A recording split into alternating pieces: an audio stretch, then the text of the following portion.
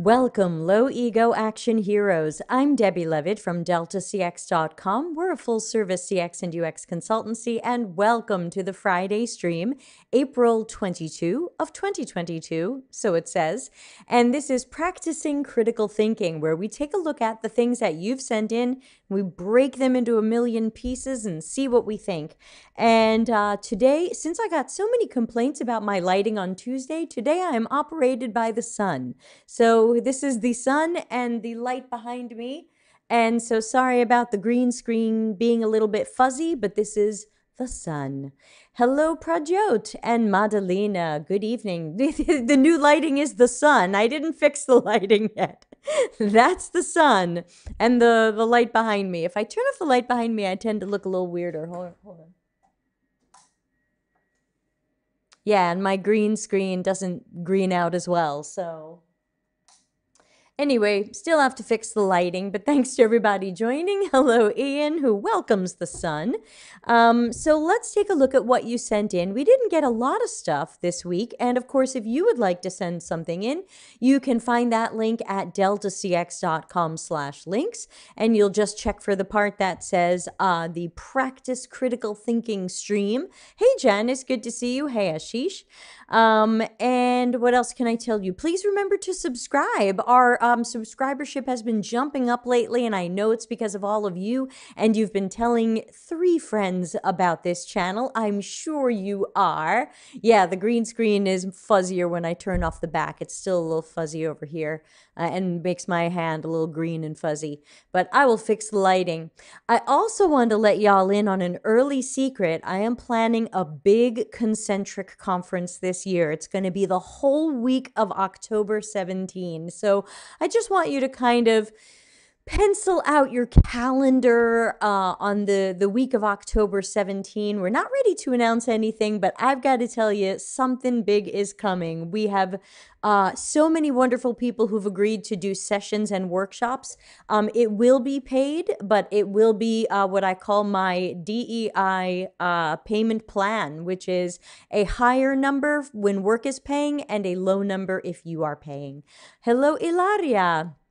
All right, so now that that's been said, and don't forget to tell people to subscribe, let me jump over to my screen and we'll take a look at the things that everyone sent in. There were only 5 or 6 things this week, so won't be too much stuff, but let's see. Okay, good. So you can see me and the chat room and the optional tip jar. Oh, the optional tip jar reminds me to thank all of the low ego action heroes who are donating some money to the channel every month through the YouTube join membership thingy.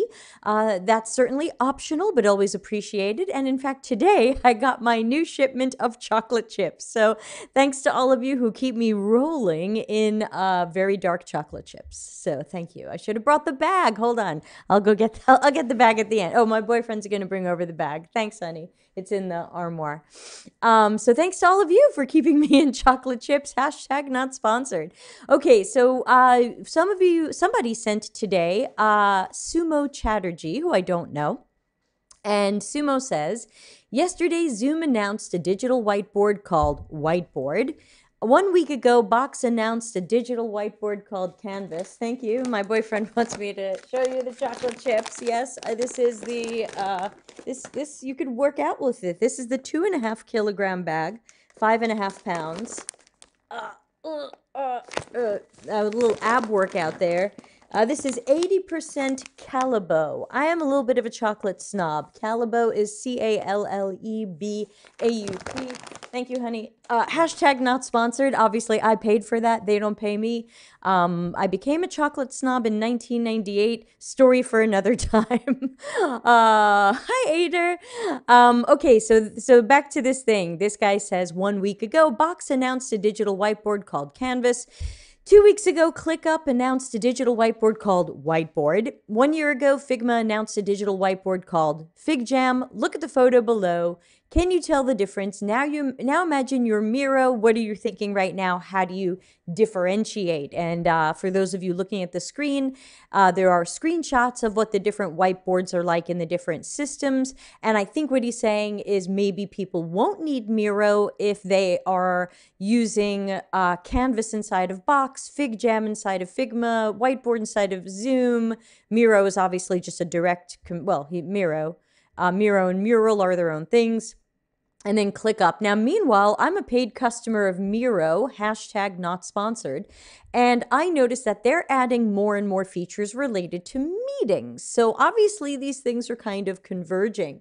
Jenna says, woo, chocolate. Ada says, I'm thinking critically about that bag of chocolate. Yeah, it is delicious. And thanks to all of you for sponsoring it.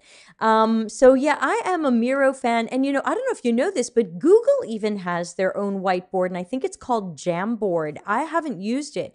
So the reality is that there's lots of whiteboard options out there. And it's just a matter of which one you prefer to use and why.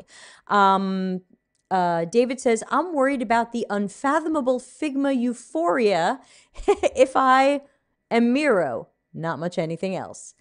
Yeah, I tend to feel like Figma has the potential to go the way of systems before it, like OmniGraffle and Sketch. Sketch is still warm, but not as hot as it used to be, and there will be something next. So I think you have to pick whatever works for you. And in reality, now so many of these tools have integrations that you can use Miro, I think, with Zoom, and you can use Miro with this and that. You can use Miro with Monday.com, which, again, not sponsored. I'm a big fan of Monday.com. I pay them. They don't pay me. So nowadays, there are integrations. So I feel like, if you're choosing Zoom, choose it because it's the best Zoom, not because it has a whiteboard, because you can always do a Miro whiteboard. Choose Figma because it's the best Figma, not because it's got a whiteboard. So I think that while it's interesting to try to make these systems more all-in-one, I feel like I would still rather pick the tool that's the best for what it is. Like Miro is the best whiteboard. Axure for me is going to be the best UX design tool. Like, I don't need them to all be each other. I'm old enough to remember the Saturday Night Live sketch that says, no, it's a floor wax and a dessert topping. Not everything has to be everything. Just doesn't. Oh no, one of you is trying to send a reaction request right now. I can't put that up on the board. You're too late. It'll have to be, no, not another Andy Bud. Come on. We shouldn't even be looking at him and giving him attention. Is that you, Shweta? She's obsessed, I think. No, we'll hold Andy Bud for next week. He's too depressing, and I don't even know why we give him attention. Hi, Steph. So yeah, interesting stuff. How do you differentiate? I think you just have to be the best whiteboard tool you can be and hope that these other ones are still Fisher-Price. That's my thoughts. I don't know about all of you.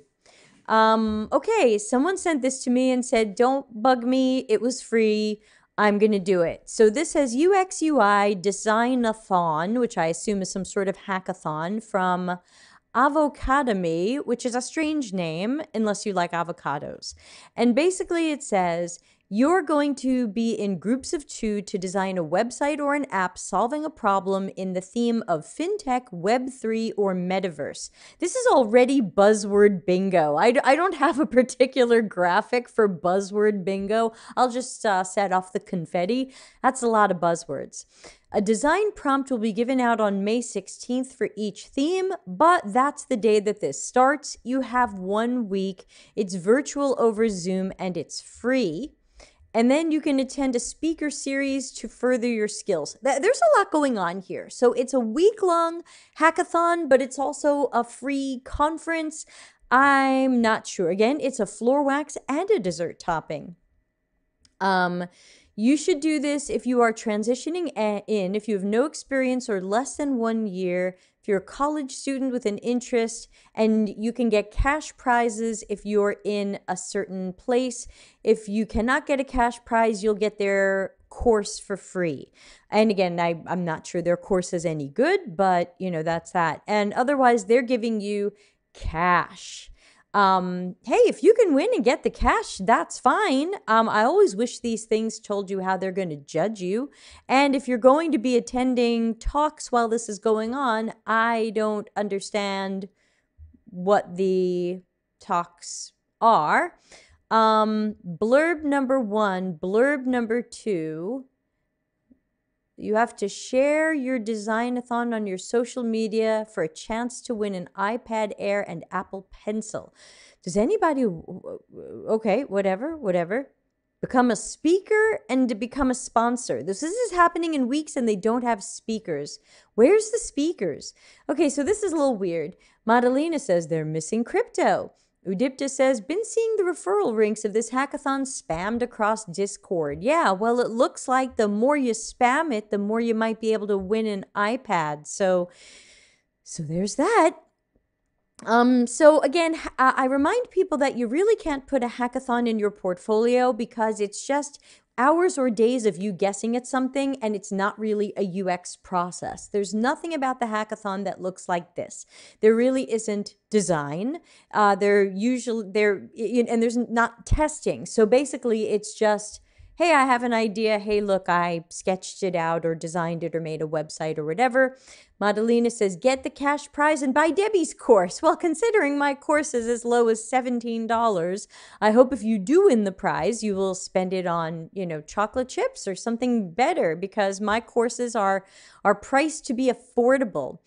So ultimately, I think this is a big plug for Avocadomy, and that's smart marketing. I can't complain about that, but it's not a course that I would recommend. And if you can win the cash, good for you. I hope you will. And if you win the cash and you're a friend of the show, I hope you'll tell us. We'll be very proud of you. Okay, someone sent in, and I could swear we've looked at this before, but it's back. SCAD, which is a college, is evidently has a bachelor's degree in UX design. And I guess someone wanted to know what I thought of this, even though I've had multiple shows on how to tell for yourself if a program is any good. When I first glanced at this, I thought that this was probably not a BFA in UX design. This looks like it's just a BFA because you have to start with drawing, which I'm terrible at. I would fail out of school right there. Design 1, drawing 2, color theory, and drawing for design, whatever that means. So first of all, this sounds definitely very visual design, graphic design heavy. That doesn't mean it's bad. SCAD is very well respected, even though I don't know much about it, but it doesn't sound like UX design. So now you move into more courses.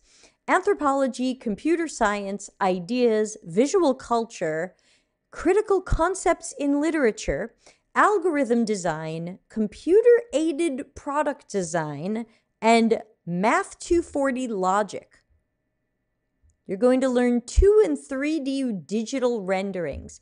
This sounds, I know what y'all are thinking right now, but this sounds like, oh my God, take everything we have left in the refrigerator and put it in the blender and I'm just going to drink it.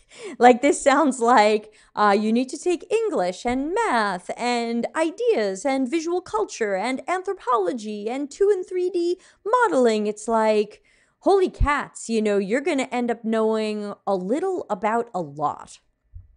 Then there's more curriculum, typography, visual design, rapid prototyping. Let's see how they suggest you do this. CAD software. Not Axure, not Framer, not even Figma. CAD. So that is some sort of industrial design modeling. Steph says 3D rendering, Blender, pun intended. No, I'm not that smart. I didn't even think of that. Thank you, Steph.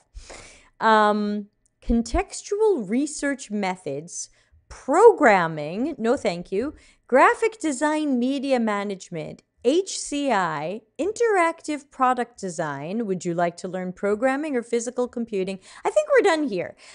This sounds like a very difficult and grueling bachelor's degree that, and I'm not really sure what it's going to prepare you for. There is so much going on here. You're going to come out of this again, I feel, knowing a little about a lot, and I'd rather see you come out of a bachelor's or master's degree knowing a lot about more specialized areas. That's my personal opinion.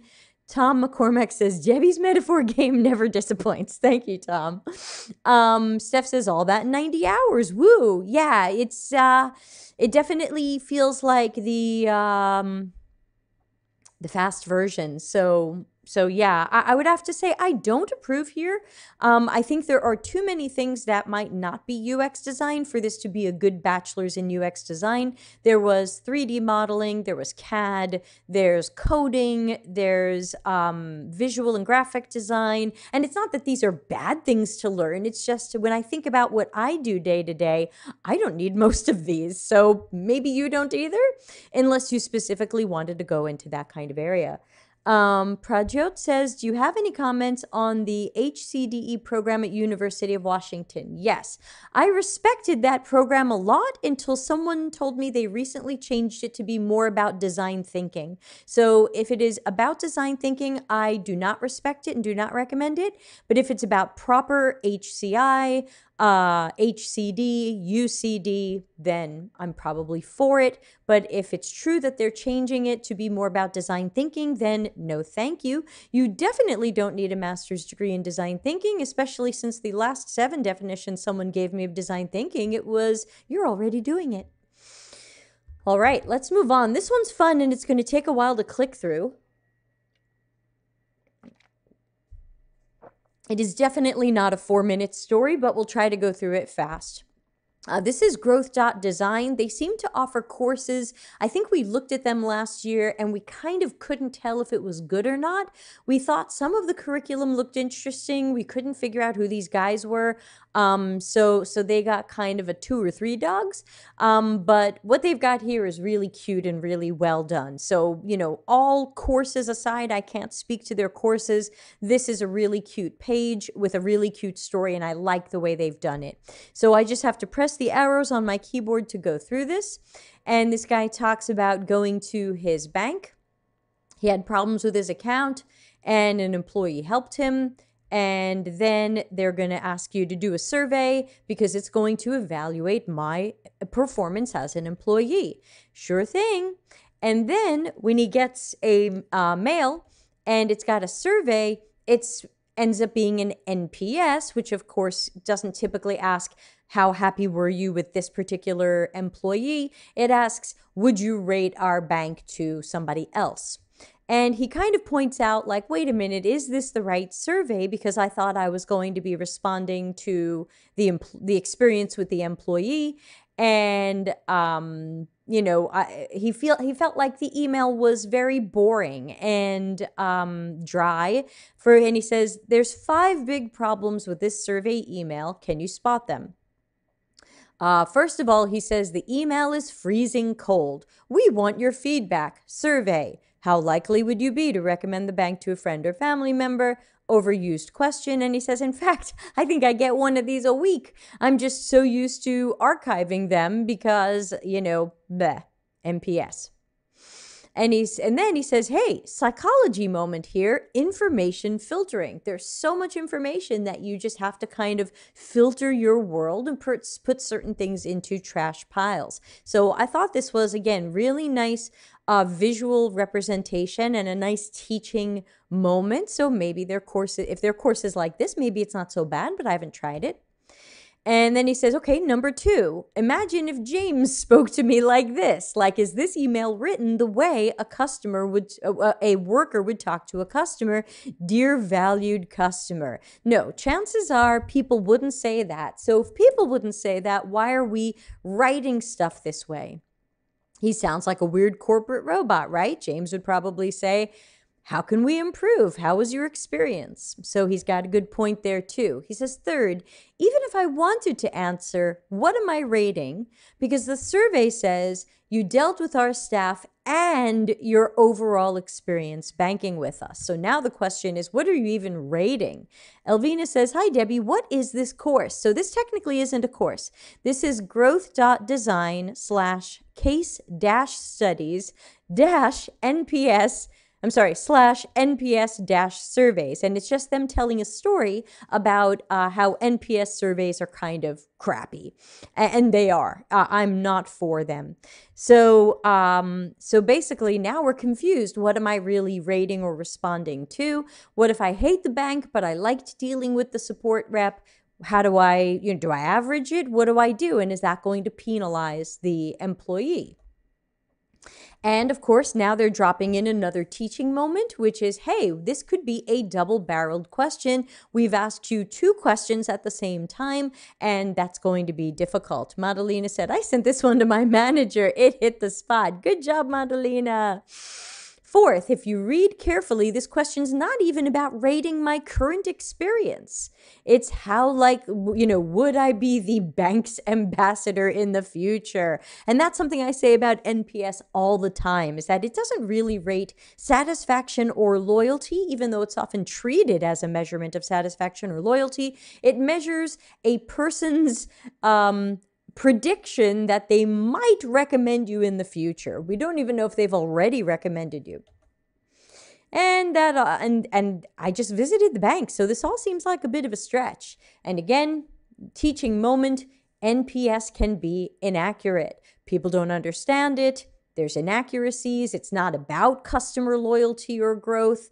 And it's just all flawed. NPS has a lot of flaws, which I agree with. Finally, this email is a real pain. Who wants to read walls of text? He's totally right. They could have put any of the scoring at the front and then put some text after it. Or again, there's many ways they could have done it. He says, and if my thumb can cover 4 different answers, you're in trouble. We all know about having bigger tappable areas. Marisol says, can you share the link? Yeah, I'll copy and paste it into YouTube. Hold on. But you also should be able to see it at the top of my screen, though I know depending upon what device you're looking at, this may be very small. So again, I am not vouching for these people's courses, but this was certainly a fun walkthrough with some nice teaching moments. And again, another teaching moment, Hick's Law. Now again, not everybody agrees with Hick's Law, but ultimately we know that the fewer choices people make, sometimes the less cognitive load and the easier it is for them. So here NPS has 11 choices, and do people really feel that granularly about stuff versus say a 5-point scale? Pradyot says, this was interesting. Yeah, thanks to the person who sent this in. These are all sent in anonymously at deltacx.com/link. So I don't know who sent it in, but thank you. I hadn't seen this, and this is fun. He says, well, first I wanted to help James, but now I just feel like a data point on a faceless corporation. Sorry, James. The truth is they would get much better results if they just sent a really simple, and here they're saying, what about a 3-point survey? James was bad, okay, or good? And that it's really clear that you're rating the experience you just had with Dan versus an overall impression of the bank or something like that. And he's totally right. So, hey, the subject line is relevant. That's part of good content design. That's part of good information architecture. Hi, I'm James's manager. This is human. Hey, can I get your feedback? Hey, just tap it. And your feedback is confidential. Madalena said, I was watching an episode of the Romanian Shark Tank, and a participant was asked, how will you monitor the quality of your eclairs over time? And the contestant said, oh, that's easy. I'll use NPS. Ader says, I got a lame NPS like this where a chatbot was like, how likely would you recommend my service to a friend? Who on earth recommends a chatbot to a friend? Very true. So there you go. So yeah. And then, of course, a nice open text field for any commentary you have. Companies are too obsessed with NPS. It's also a spam nightmare. And again, another teachable moment. So do you want to be another NPS survey in the trash, or do you really want to collect actionable feedback? And then, of course, they're pushing whatever is their customer survey checklist and probably their course. So Yeah, would you like to see more of their case studies? So well done to Growth.Design. I thought that was engaging. I thought that was fun. I thought it had some nice teachable moments. I thought it really made things very relevant to user experiences, customer experiences, and some of the critical thinking and design that should go into that.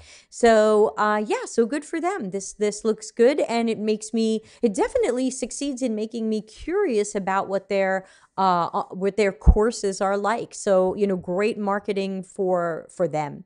But again, I can't necessarily recommend their course. I haven't taken it, but it definitely would make me curious and interested and want to know more, since this felt like a fun and engaging teaching experience. Steph says the worst is when people insist on having NPS on enterprise internal tools. Would you recommend your tool to your friends? Well, my friends don't work here, so what is this question? Yeah, very true. Good point. We've got two more to go here, and I'm going to reorder them because one is spicier than another. Oops, I have accidentally reordered them straight into hell. Hold on. Can I get this back here? Sort of. Okay, so we'll start with Erica Hall, and then we'll go to Matthew. So Erica Hall earlier this week wrote, brainstorm questions with your team. Don't brainstorm ideas. Brainstorming questions enhances collaboration and learning. Brainstorming ideas is anti-collaborative because everybody wants their personal idea to win.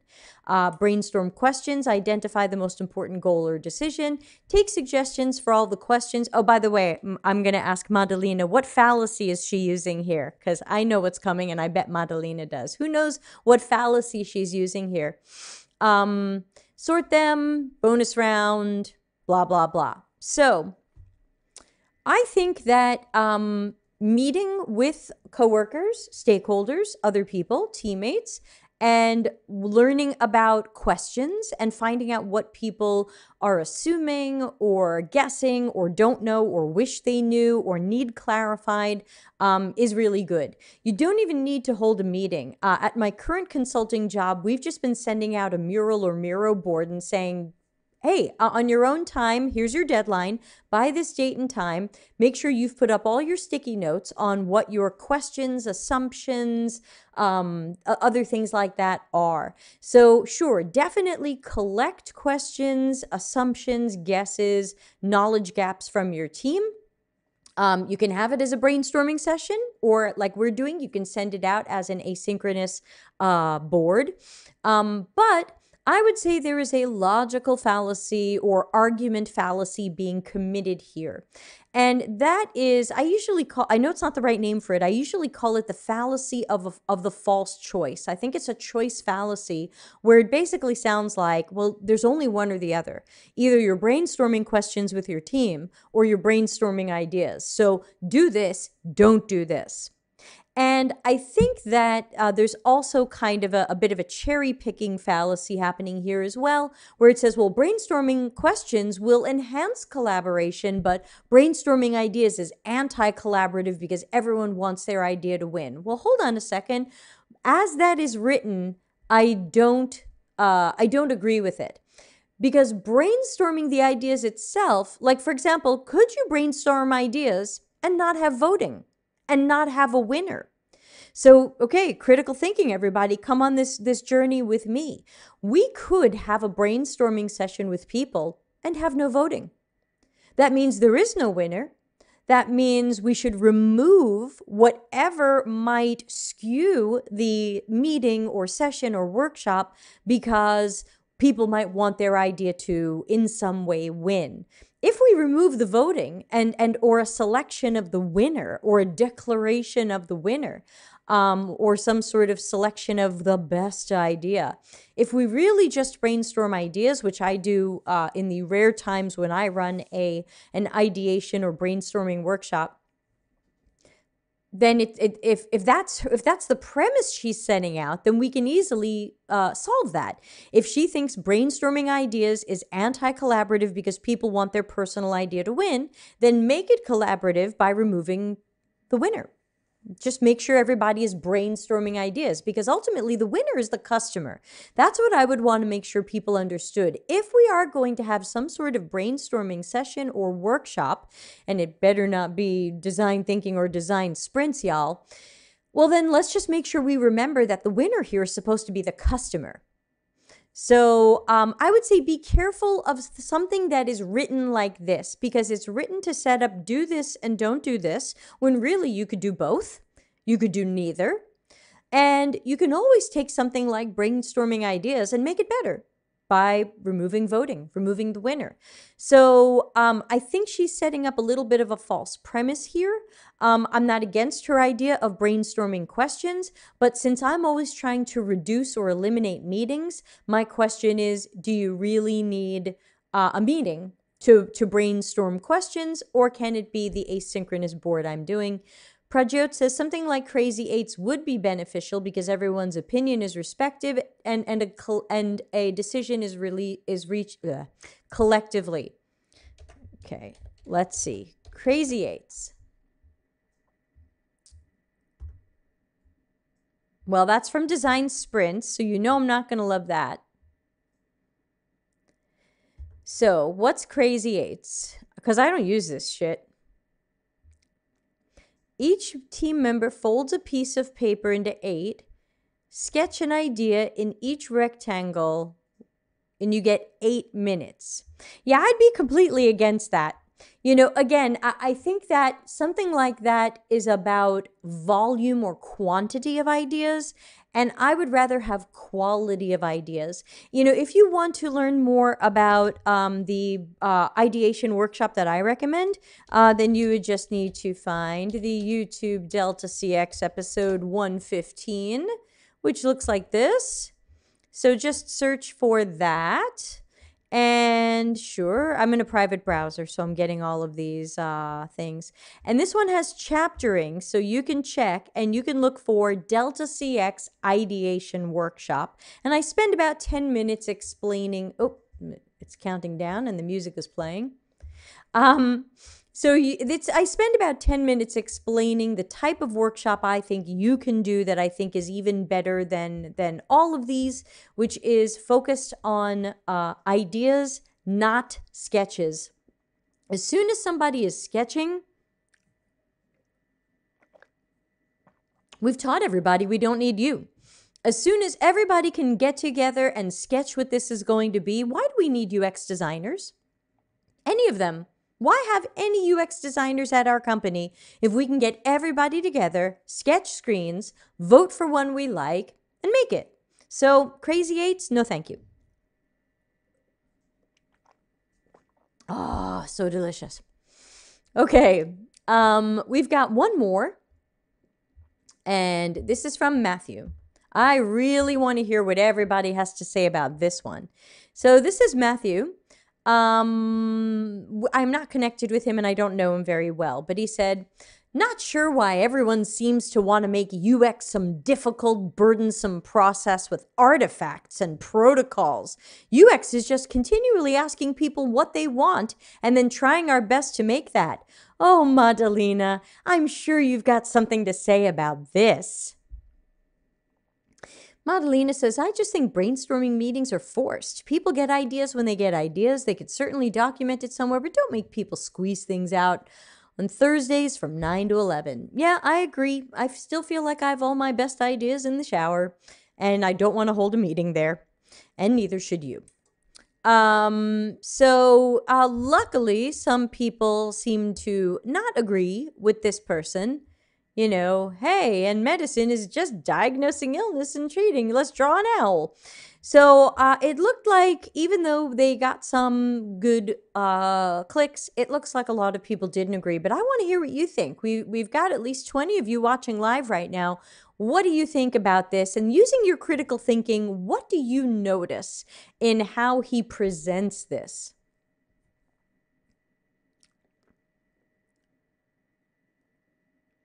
Anybody notice anything? Any particular tactic or technique or fallacy? What do you notice? Anything here that you notice about how he presents this? Because I notice a couple of things.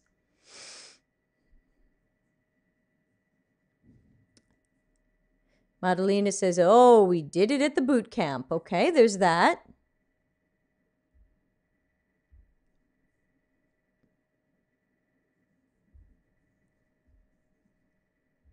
Anybody else? I'm just waiting to see if there's any other thoughts on this. Anybody feel like joining in the critical thinking?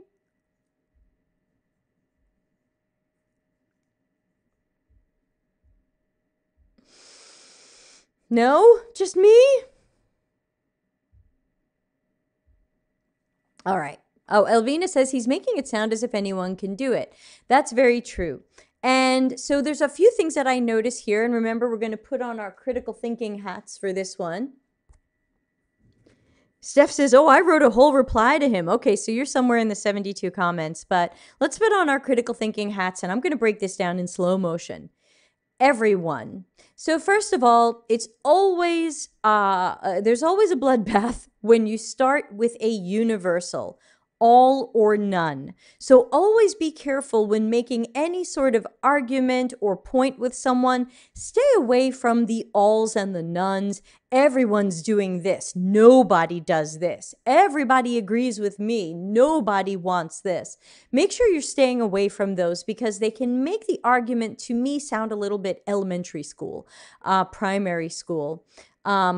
Ader says it's very shallow. Faye says, I rolled my eyes and kept scrolling when I saw it. Yeah, I feel you there. So first of all, stay away from universals.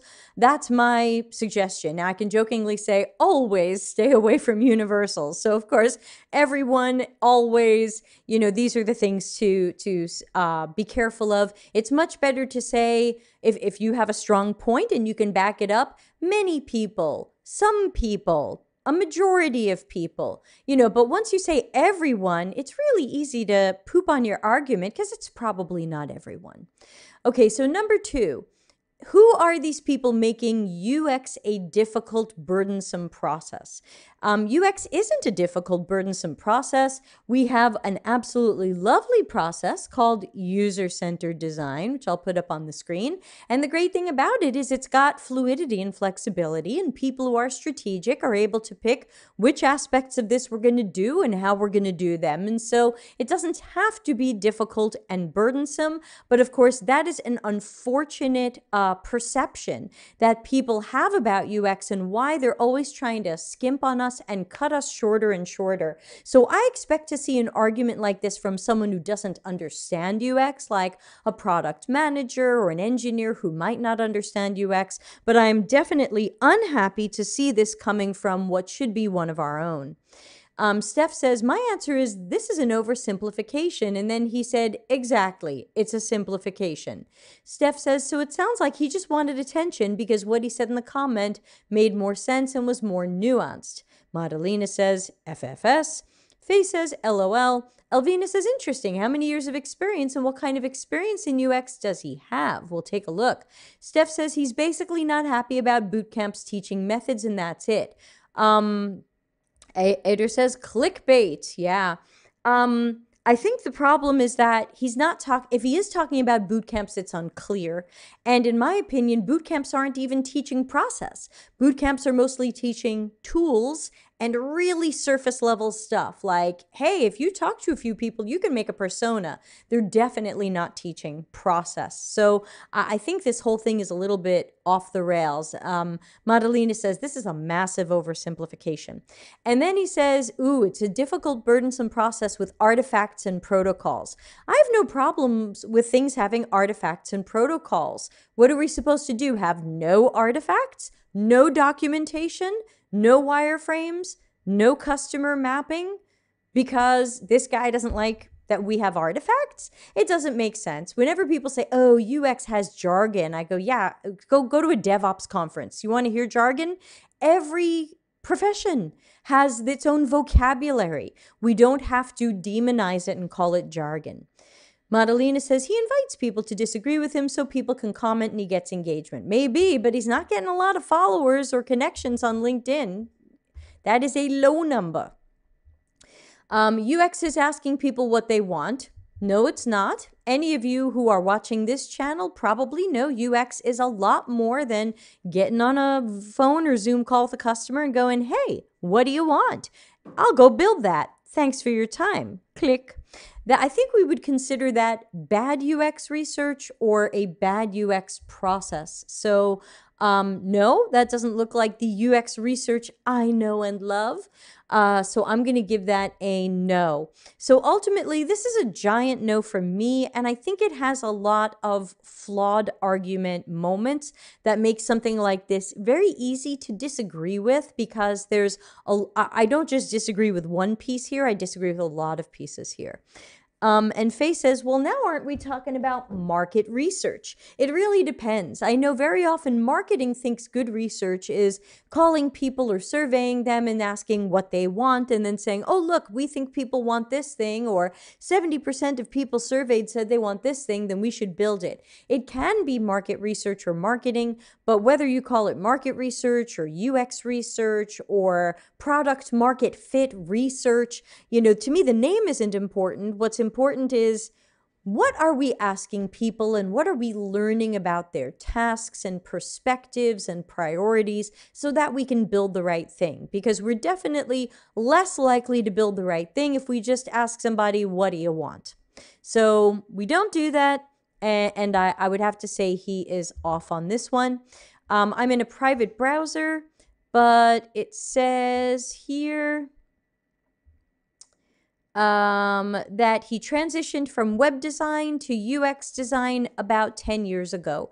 So chances are he has some sort of experience here. He doesn't look inexperienced, but I don't necessarily agree with his perspective. So there you go. He's welcome to his perspective, but it doesn't seem to be gaining him a lot of followers, and the engagement might not be positive, supportive engagement. So the question is, what do you want? The sun has gone down a little bit.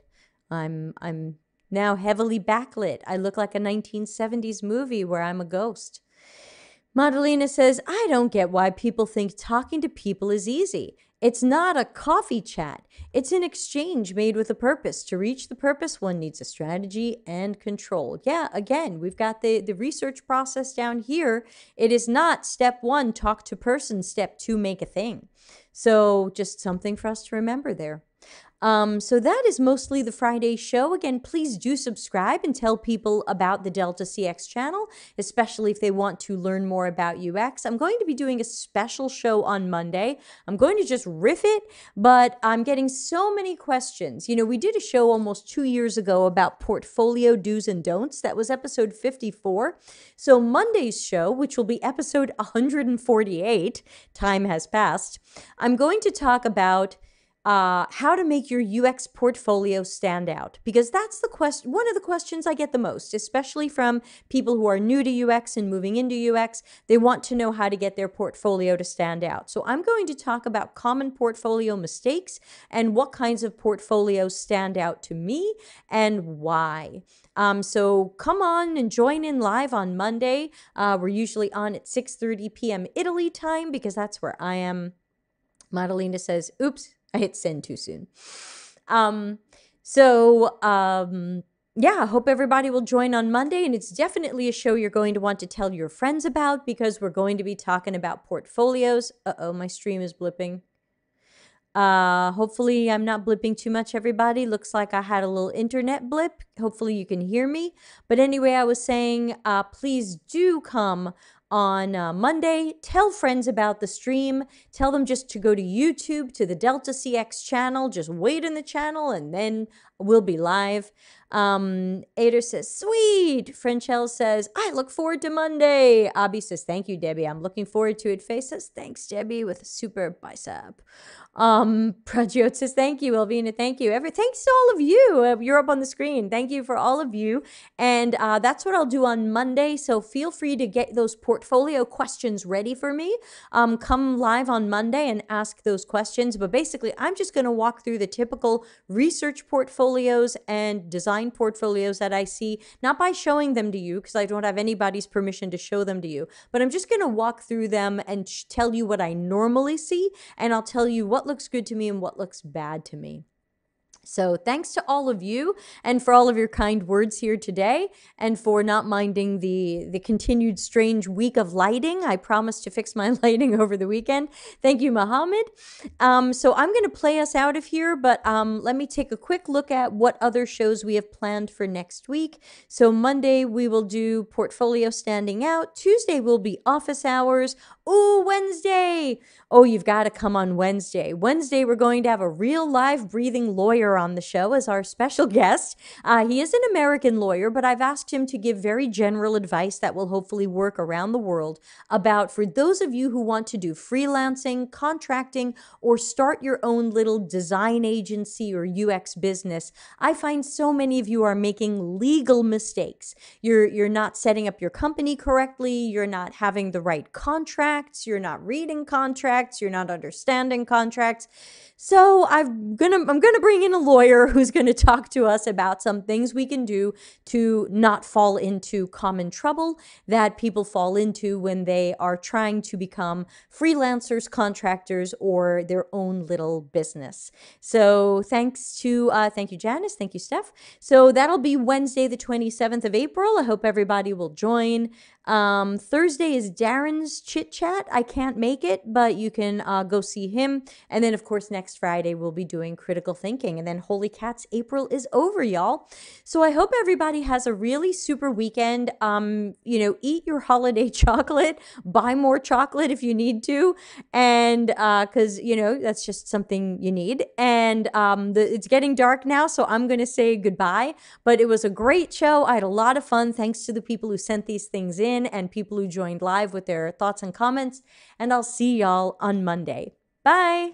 Customer centricity as business intelligence. Visit deltacx.com to learn why we are